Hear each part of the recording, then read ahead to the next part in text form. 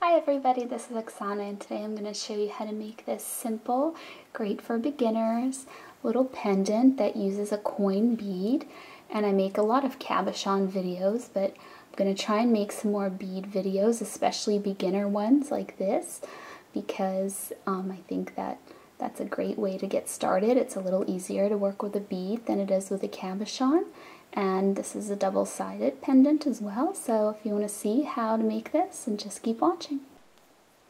So I have a round coin bead that is about 20 millimeters. And then I have 20 gauge round dead soft copper wire.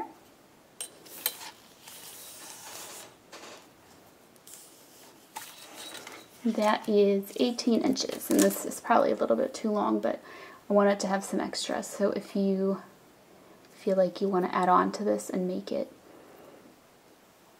something different, you have that flexibility. So I put the bead on the wire, I'm kind of folding the wire in half, and I'm moving the bead down. I know it's kind of hard to see, I'll try to zoom out, to the middle. So once your bead is in the middle, go ahead and bend the ends like this, the edges I mean, up.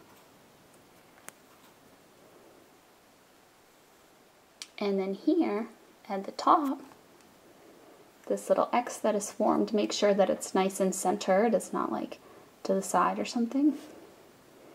And once you have it there nice and centered, just go ahead and twist.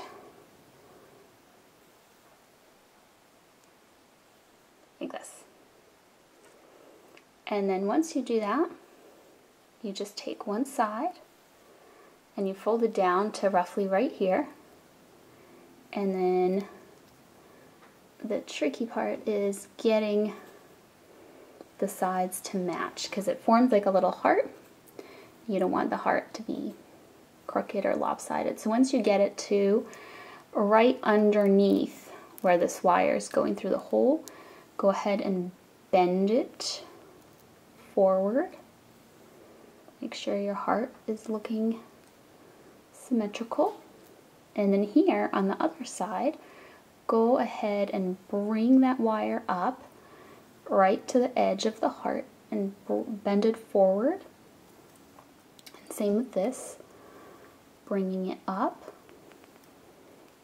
to that little edge, bending it forward. So here you can see the little X that got formed is a little bit crooked, so you can kind of play around with that, try to get it to be a little more even.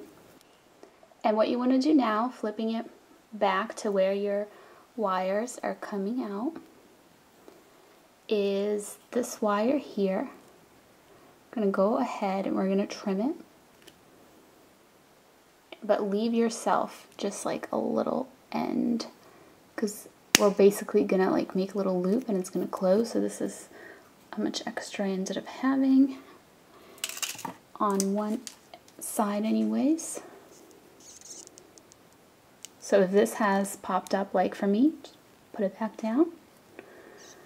And now what you want to do, so this wire is coming this way, it's going around, and you want to tuck it under this wire here.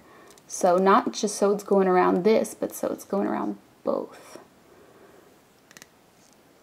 Hopefully you can see that. And then here, see the little end of it sticking out right there? We're basically gonna close that. It's like, think of it as a little loop that we're gonna close, that loops around and it connects the wire.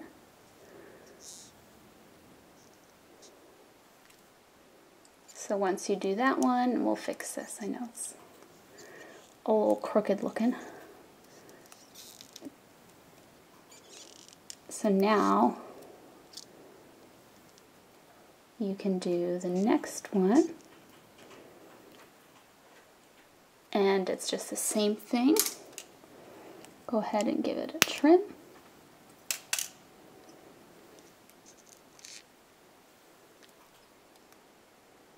Here's the little end coming through, and close up that little loop.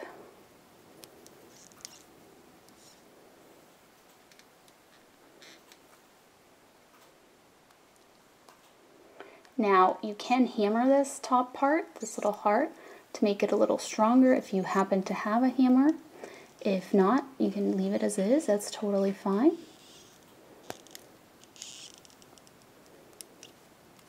This kind of slipped above, so I'm just gonna put it back down. So what I'm gonna do now, this is the back and this is the front, but as you can see, it can be pretty much double-sided. What I'm gonna do now here on the back is I'm gonna grab this wire and I'm gonna put a bend into it like this. And I'm gonna do this on this side as well. And that will help it from kind of riding up.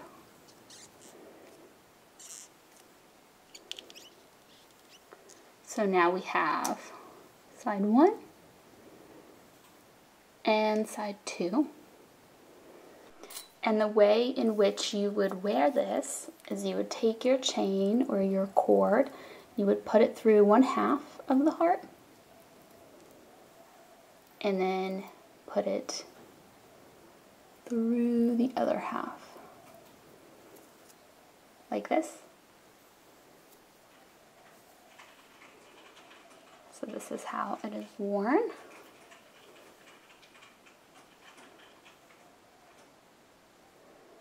So that is it. Thank you so much for watching, and I will see you next time. Bye.